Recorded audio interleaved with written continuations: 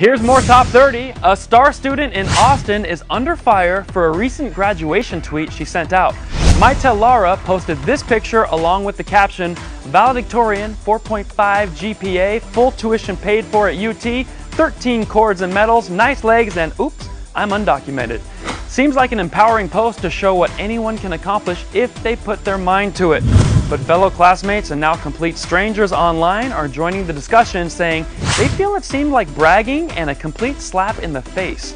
A classmate's mother stated, "She seems to be proud of the fact that she took advantage of the system." A strikingly similar story coming out of McKinney, Texas has also developed. Valedictorian Larissa Martinez recently gave an emotional graduation speech which has quickly become very popular on YouTube. In it, she reveals she is undocumented, fled from Mexico from an abusive father, and that school was always her haven.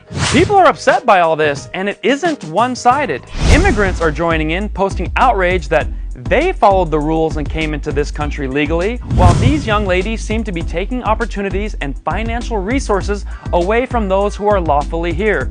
Well, Miss Martinez will be headed to Yale this fall, and under a Texas bill, Miss Lara is entitled to continue her studies despite being undocumented. In the meantime, she says she wants all this unwanted attention from strangers to stop already. And if you're smart, you'll stick around for more Top 30.